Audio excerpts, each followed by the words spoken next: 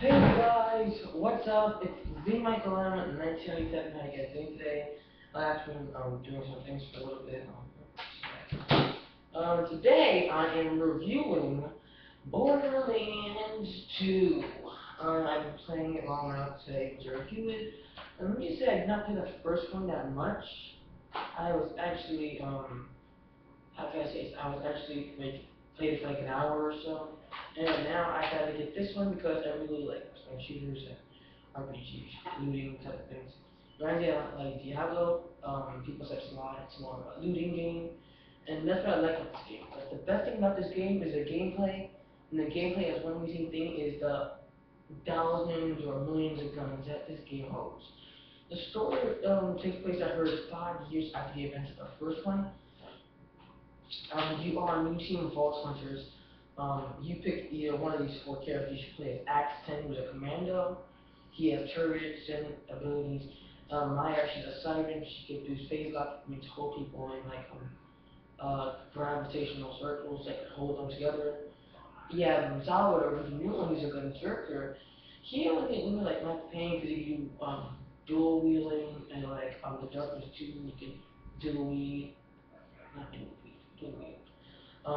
It's cool because you can actually shoot, but while you're shooting, you actually be gaining ammo at the same time, which is also a really cool technique. And then you have Zero, who is the assassin, who turns invisible for a couple minutes while leaving a decoy and slicing them behind. Let me just say that the game itself looks beautiful. There's not a lot of texture popping or any type of glitches in this game. I realize that all. The only thing that was a little problematic when it comes to gameplay was the vehicles get a little problematic when it comes to using it. And that's all that was problematic. Let me just say everything about this game looks great. The characters, but the writing of this game is the best part of this game. The writing, the humor, and everyone's acting is amazing. The story may be a little cliche once in a while, but it doesn't really matter because what you really care about is having fun, killing people and monsters in this world. And it's really amazing how they did it with this game because Gearbox Software and 2K worked on the first one. They looked at the first one and said, "What can we improve on this?" And they did everything. Everything is unused. That's all. But it's still amazing how you can play with your friends. I actually played co with my little brother. He had fun with this, so did I. The only problem I have if you're gonna play online is play with people that you know. Because if you're playing with strangers automatically, you actually is that you as a character, you have your own money, but that character should save money for you. So he can just take all your money, rob you, take everything, and waste it all on guns or ammo. And then when you play that to like single player version, like I do, you lose all your money. It's kind of disappointing when that happens. I think Game of Thrones just said, hey, let's make each person have their own set amount, not all together combined, because that, in my opinion, is really suckish in my opinion. And multiplayer is fun, you just play with other people. But the cool thing is that the more people you play with, so let's just say you play by yourself. It's a challenge maybe if you are play the first one. But if you've not played the first one, it might be a little challenging. But the more people you play with, the harder the game gets, and more people that are coming, more monsters or AI enemies. And the enemy AI in this game are actually smart. They actually are moving around, they're jumping, they're throwing grenades, some comes right towards you and start hitting you with bats and stuff, or sharp objects. It's really cool how they did with the design. Um, yeah, it's really good. The sound design, the music, it really is kind of cool, cooking type of idea. Music idea, that little western, things like that. That's really amazing. But I really like how they introduced new character. Like when you introduce a new character, like in the beginning of the game, they get these cool characters. They freeze the image, like it's almost like this. They freeze them. They show them their name. Like you meet this character, and okay, I'm just gonna say right now, his name is Sir Hammerlock. And it was like, "What's up, Sir Hammerlock? Are your service?" And he says, "Sir Hammerlock," and stuff. And he has like one mouse, final mouse stuff. But the most greatest character I played with in the game is Claptrap. He's the most funniest guy. He's a little robot who walks around saying that you are his slave or minion. You do whatever he says. He really makes jokes with you and little things that are really funny, and I actually laugh at him. It's kind of hard to laugh at a video game when the jokes kind of repeat itself, but this one doesn't repeat itself at all. He has that cool idea to it. Hang on a second, let me fix that. I have that cool idea to it, and it really does a good job with it, but it doesn't get really terrible at times. I really love to see if they make a part three to this, which they might would, because it's so amazing. If they make a part three, I want to see like matchmaking multiplayer where you could like go against anyone like team deathmatch or something.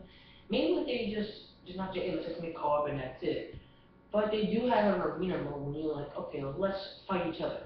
And you go to the little arena, there's this little pillbox, this little arena, and you gotta go fight the person. And it's really cool, but I want something more like team deathmatch or something. You can't just fight against real players on like maps during the campaign. But overall, it's an amazing game. Um, Let me just say that if you play the first one, it gives you a little extra experience points for the second one, which is really cool. And then there's some cameos in the first one that show up in the second one, which is really awesome, I think. I'm not gonna spoil any of them, which you may already know if you played the first one, but they're really gonna blow your mind if you ask me. Um, that's not have much left to say about this game. Everything about this is amazing. The graphics, the gameplay, the story, it's okay. But the best thing about the characters, other than Claptrap, is Handsome Jack. He is by far the best villain, I think. But he's not like the number one villain like Joker or Bane, like in the movies. Instead, he's more this goofball character who messes around talking to you audio log. He's like, hey, guys, what's up? I have this pony, man, I'm diamond. I want to call it piss my brains out of you. He makes a little joke with you, and that makes me really want to kill him. And that's really cool how a game just makes you want to kill other make like, okay, we got this guy there, big deal. But in the end, I just enjoyed it. It's not a bad thing. It's really awesome. It's really one of the best rated games because people gave this 10. One magazine gave it 9.75, which is really good in my, I think that this game is perfect. The only problem I have with it is that the vehicles in this game is not really that good. If they put in improvements on vehicles, very much like R2, not with the analog stick and camera controls moving around, actually get stuck in building like in the rock or something like that. Big deal, but no, it doesn't really matter. In the end, it's amazing. So yeah, it's an amazing game. My overall score for Borderlands 2 for the PS3, Xbox 360, and PC, but I got the PSP, thank you, is a 9.5 out of 10. It's an amazing game. It's better than the first one in every single way. If you played the first one and you think about buying the second one, buy it right now. I think you already bought it since it's like over a month old now. It's like a month old. But it's still amazing. I love it. Don't hate me or anything. So guys, please comment below. Tell me what you think. Did you like the game? Also, give me a score below. Comment. You already said that. Like the video and subscribe. It really helps me out. It really is really good if you only get things.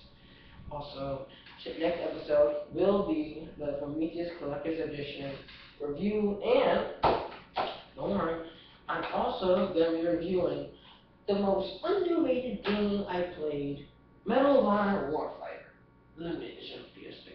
Yep, I'm reviewing that as well. I'm reviewing Prometheus first because I like Prometheus. So guys, like the video, comment below, subscribe, and tell me your thoughts. Thank you. I'm gonna go think of my ideas. Play Medal of Honor. Bye.